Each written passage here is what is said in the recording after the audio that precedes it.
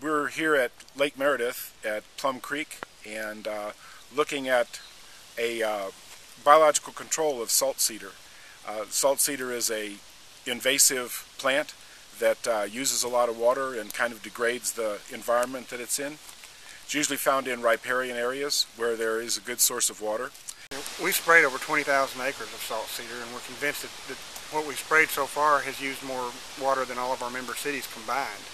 And so it's a huge water hog, and the goal here is just to try to help Lake Meredith out, in getting some more water to the lake. And what the goal here is to come in and maintain what we've already done, and we're really encouraged with what we've seen today. In 2004, we started a program to release a beetle that feeds on salt cedar. And we've had kind of varying degrees of success over the years. Some of our early releases may have been with the wrong species of beetle or the wrong ecotype, came from the wrong area of the world, and just didn't sit well with this situation. Over the years, we've made various releases in Lake Meredith and the surrounding areas of the beetle, and we think we finally got a really good take, and we've got a good establishment of a beetle that came from Crete, the island off of Greece. The latitude is one of the most important considerations that we have, because the beetle's reproductive cycle is based on photoperiod. If there aren't enough hours of light during the summer, the beetles will think that it's going into fall, and they'll start to hibernate early, and they burrow into the ground and they starve to death during the winter. But we think we've got the right biotype now, and it's taken off here at Plum Creek, and it's done some extensive defoliation. This is the second summer that they have come out of hibernation. They spent the winter here, so we think we have a pretty good establishment.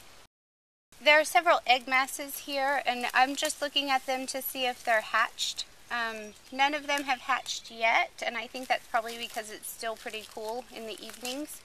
Some of them are a little dark looking, so I was just looking to see what the problem was. I think they were actually frozen.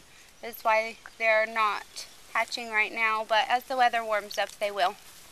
The salt cedar beetle can do a lot of damage in just one season. The adults and the larvae both girdle the little twigs, and they can cause complete defoliation even of mature trees. Of course, if you have a big healthy tree, it's going to take a couple years of defoliation to actually kill it. But smaller trees and seedlings could be killed in the first season. So it's kind of an ongoing process, but we're really happy that we could see even up to 100% defoliation of mature trees perhaps this summer. And I also need to mention that when we started this project, we probably couldn't have even gotten off the ground if we hadn't had the help of the Canadian River Municipal Water Authority.